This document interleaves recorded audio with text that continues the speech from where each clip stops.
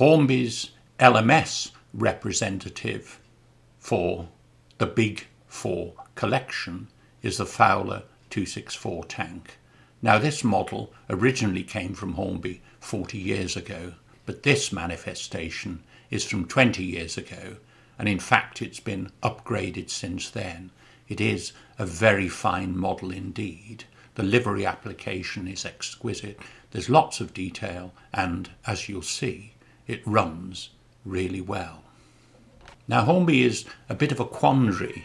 Hornby has a bit of a quandary with regard to the LMS representative, because with regard to the other three, the LNER A1, Great Western Castle and Southern King Arthur, they were the principal express passenger locomotives in 1923 for their respective companies.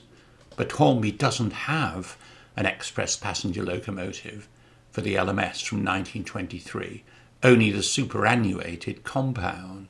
So this has to do. But I think it does very, very well.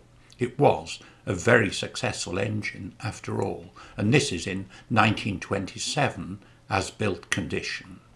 It will appeal to the collectors. Now I don't have much in the way of LMS stock, so I've put together this train made up mainly of modified RTR items. Now you'll note later on, with a couple of stills, I have the locomotive heading smokebox first. But when I tried it smokebox first, the bogie derailed. The coupling tended to snatch, and no matter how hard I tried, I couldn't cure it. Now it might just be a one-off, I don't know, but for the purposes of this video, it runs superbly in reverse.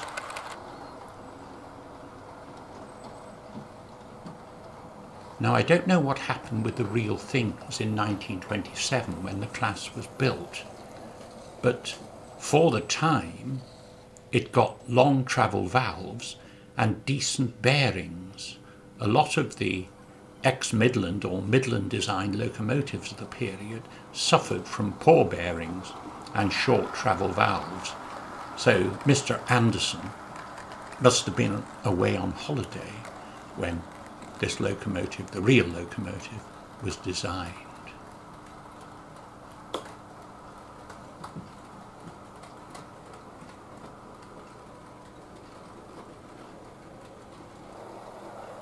Now you can see how smoothly it runs.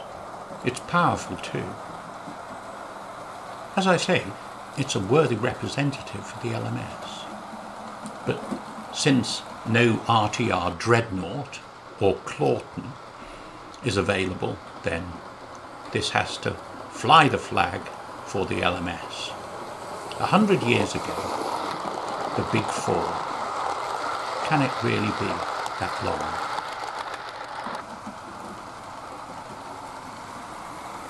I saw these, of course, not in LMS Lake.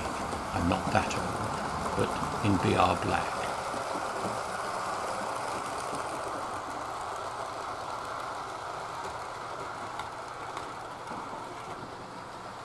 My advice, with it being collectible and only 500 pieces being made, I should order it, get it.